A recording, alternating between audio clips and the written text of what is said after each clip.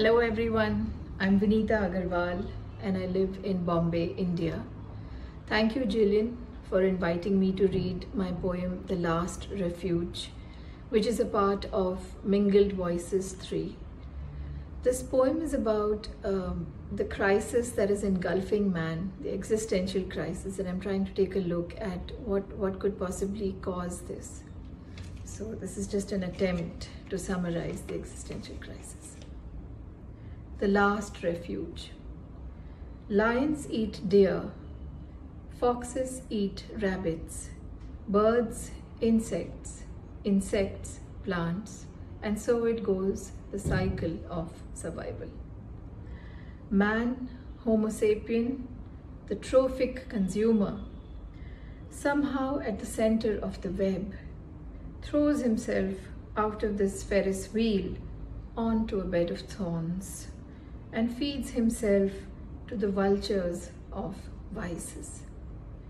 Blasphemy, luxuria, avarice, gluttony, hubris, despair, pride, and so it goes, the cycle of destruction. Vices devour him, chew him to the bone. His ashes become food for trees, minerals for rocks, the last of his flesh, bread for maggots. And in the vast silence that follows, nothingness is air fed with blunders. The reduction of something to nothing, someone to no one, the final flaw of existence, the last gaffe, anonymity, the last refuge. Hello everyone, my name is Joy Al-Sofi and I am from America, but now I live in Hong Kong. My poem, In the Present, was inspired by my trips to Africa in the last couple of years and my opportunity to spend time with wild elephants. In the present. Elephants don't shake the earth when they walk. Unseen by day, their size is sensed by the absence of light through landscape. By night, their steps pass soundless as the moving wheel of the Milky Way. Enter the presence of elephants, a cathedral of the real, twin white spires fixed, flesh and bones standing, a living temple of the tooth, relics still breathing in the crosshairs on its last legs. Elephants don't shake the earth when they walk. An elephant shakes the earth when it falls. Thank you. Mingled Voices 3. Nice. This word nice has sprouted in my head like lice, and I am bereft in search of a more exacting description of taste. Distinguished finely, sausage made by German, Polish, English immigrants to Baltimore, where Poe passed his last ghoulish gas on a street which may now house an eatery with nice bangers and mash. Indran Amirthanayagam for Proverse. Thank you. Hello, my name is Paola Caronni and I'm reading my poem, The Terrarium, published in the Poetry Anthology, Mingled Voices 3 by Proverse Publishing. It rained and rained again inside, droplets of mist, pings of breath connected. The water melted, evaporated, in the warmth of a perpetual summer. It left a void, a possessive adjective hanging there.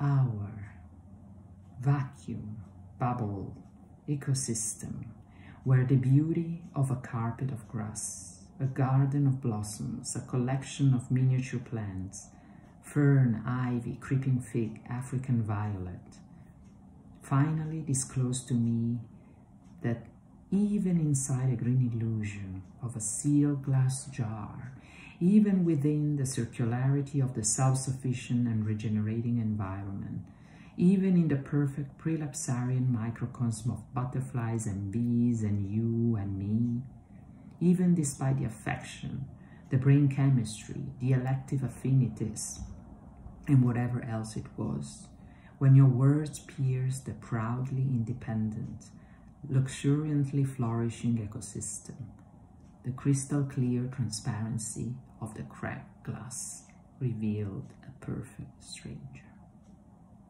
I'm Flake Chapman, and I'm coming to you from the central Texas hill country, close to Austin, my home in Austin. And I'm reading the poem No Exit that appears in Mingled Voices #3. And it was inspired by all of the sort of unrest that was going on in the world at that time, and actually still is. There were natural disasters, and there was terrorist attacks, and it just seemed like the world was kind of unsettled. So this is called No Exit. Where do you run when all the exits are on fire? It's not like the old days when expatriates could commiserate in famous cafes, maybe write novels while under the influence. These days, when we want to get away from a country that no longer feels like home, we find that the usual retreats are closed after terrorist attacks or sweltering from heat waves. On London Bridge, they were falling down. In Paris, listening to music was punished by death. On the Riviera, they were mowed down like wheat. On the Ramblas, they were fleeing for their lives. On Mexican beaches, heads were rolling like dice. In Rome, the fountains were going dry. No dolce vita. So what about Canada, which is looking better every day, knowing that in the end, ice is better than fire? Most of us can't really afford to move, of course. And what price would we pay for leaving our roots and all the memories that are locked in the rocks and the trees and the houses and the gardens? And what about families and friends who hold us, anchored to this spinning earth, who know us in a way that we couldn't be known in a new land? So this is how we learn the songs of immigrants. I'm Helen Davis. I come from Wales and live in Hong Kong. This poem is about finding a place of safety, which we all need in these troubled times. Refuge, a place of safety. From the drizzled frazzle, the conceits of our eye fearing, loss of home, family, friend, for all our days. To be found, hazy through worry, the marathon ahead, the gargoyle on your shoulder, whispering strange nothings, life flaying. You are stranger. Where to find refuge in the beaches of childhood, wave watching and finding God in the seahorses? The sea is now stranger. In the swell lies malevolence. Where lies refuge, security, in a smile, a place to lay down and stretch and wake? Your world not rocked. Your family there, free to stay or wander at will? There lies refuge, riding the seahorses, who will gently lay you down. Hi, my name is Neil Douglas from London, UK, and I'm going to read my poem Empathy for the Devil from Mingled Voices 3. The poem is about my time working as a GP in London's East End. Here it is. Empathy for the Devil. With a gentle, loving hand, apply the sticking plaster to my flesh wound, doctor, and show me how much you care. Care for me with an open heart. It's all I ask for, doctor. I am broken, and I need you to fix me. Fix me good. Then tell me why, with kind words soft-spoken, I feel this insistent, crying shame. Would you do that, doctor? I expect you could try to reach out to me, take away this pain, mend my spirit, doctor. You should. You should gather shards, piece me together again. I demand, I command you, heal my soul, and I, in return, shall consume you whole. Thank you. Farewell, beloved rover, dedicated to my father, Victor Steenberg, who passed away on the 12th of June 2018. You had to go, for the calls of life's running tide is a fierce and clear call that cannot be denied. You left us on a bright day with white clouds flying, before the joke you promised to tell that left us crying. Just like your favorite poem, Sea Fever by Masefield, that you loved to recite, you couldn't ignore the call on a sunny day that turned into my cold night. When you sailed away, some of my soul's sunshine followed you. And now, like the song of La Recarauch, everything and my thoughts are tinted blue. The wind sings a gloomy song, and it's your final ship sail and me shaking. Grey mist is on my face, the grey dawn and my heart are breaking. You're off on your next voyage, a new fresh start, while leaving behind winter in South Africa and in my heart. Treasured wise words, stories, poems and songs you left us in your memoirs. Precious special lessons and memories of you transformed into guiding stars. When steering through darkness, we'll turn to their light for guidance, and your love will continue to shine in your absence. Farewell, beloved father. You had to go to the next vagrant gypsy life. You left in a merry, peaceful way, but your absence cuts like a knife.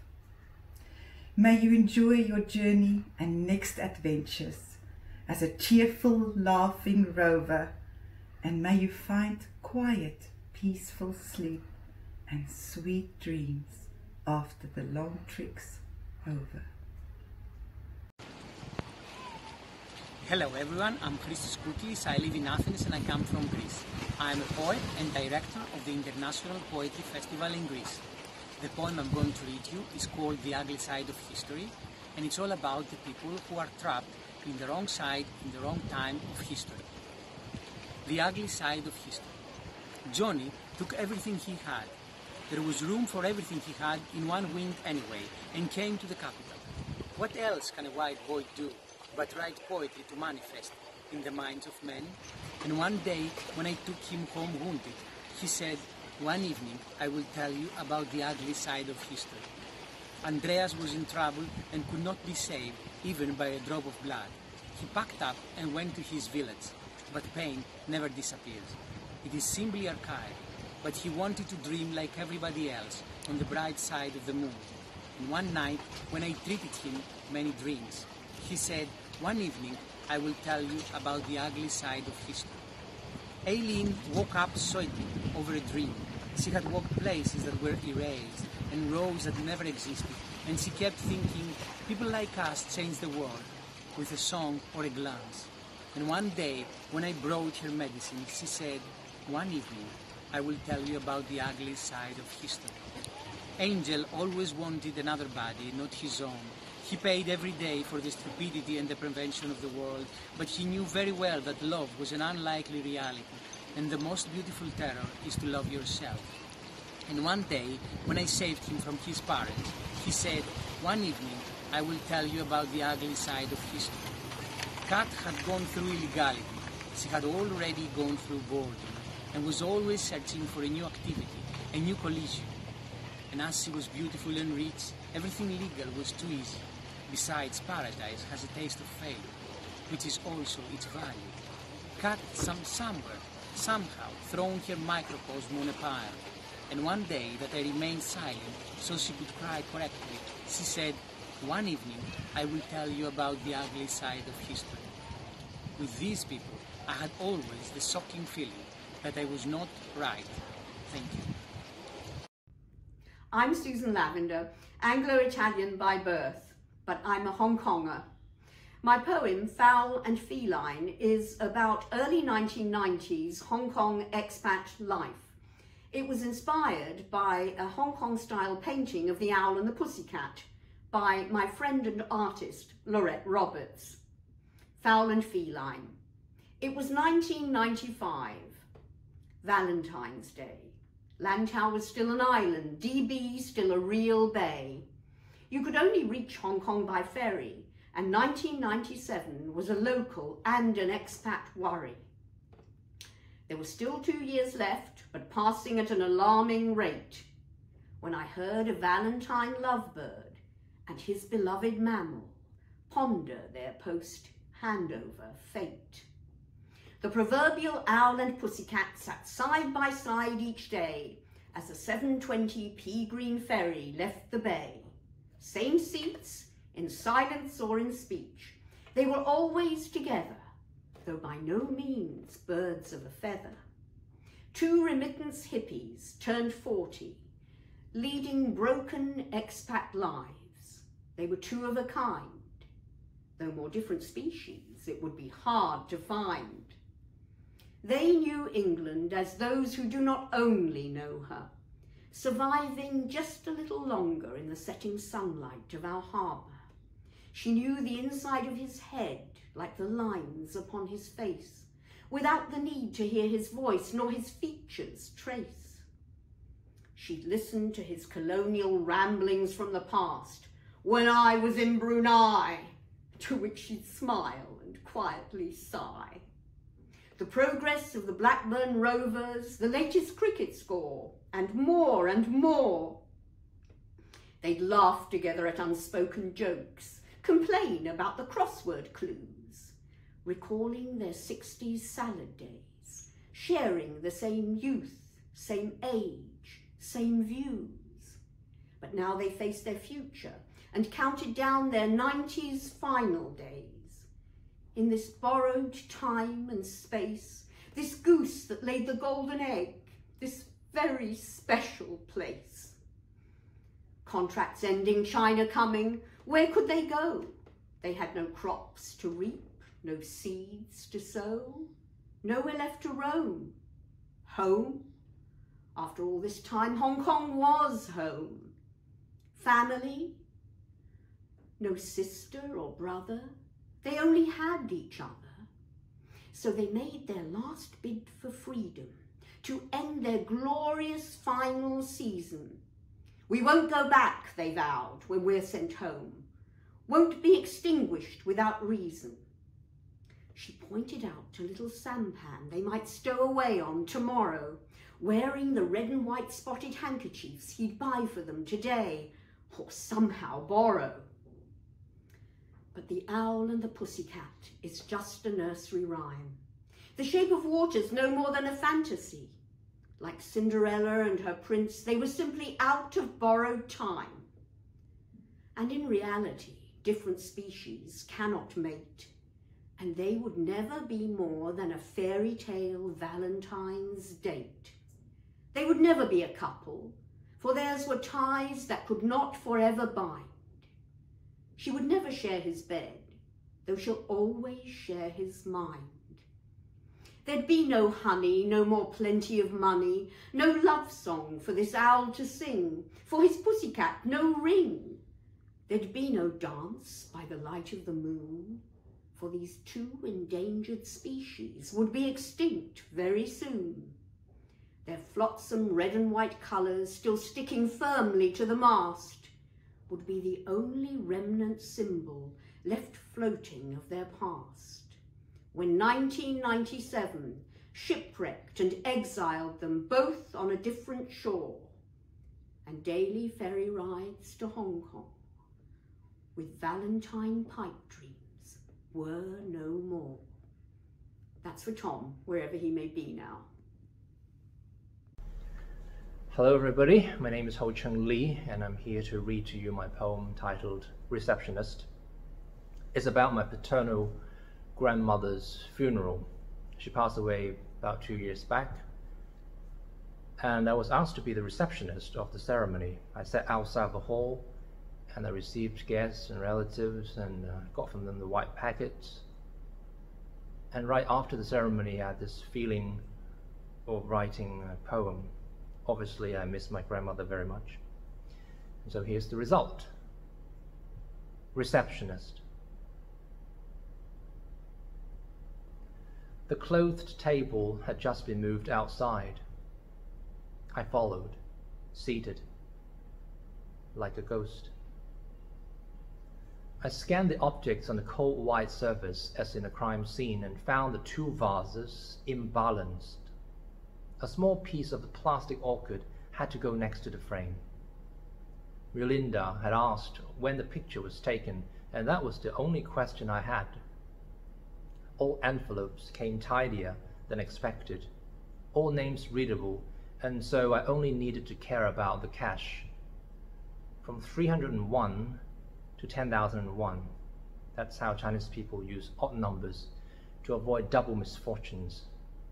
Though I had a few 50s, Canadian dollars. Canadians are more immune to curses. I handed over the program, the white packet, avoiding thank yous. The guy had advised. We said, "You are so thoughtful," as I did to some 6 groups of people in an autopilot mode. The drawer full of black ribbons we didn't touch. A takeaway menu from a nearby restaurant, and a dozen empty packets with a different cover. The choking smell of lily dimmed the corridor. People all came with a film of smoky silk swaying after them like a wedding gown in a neurotic wind. The effect was nearly acoustic. A timely prelude to Massenet's Meditation to be played by my brother. Oh yes, that was his wedding when the picture was taken, when she was only 85 years young. Ready in 10 minutes, I took the bag inside as the men stopped coming out. I sat alone in the front. My cell phone screen reflected someone who evaded my eyes. Thank you.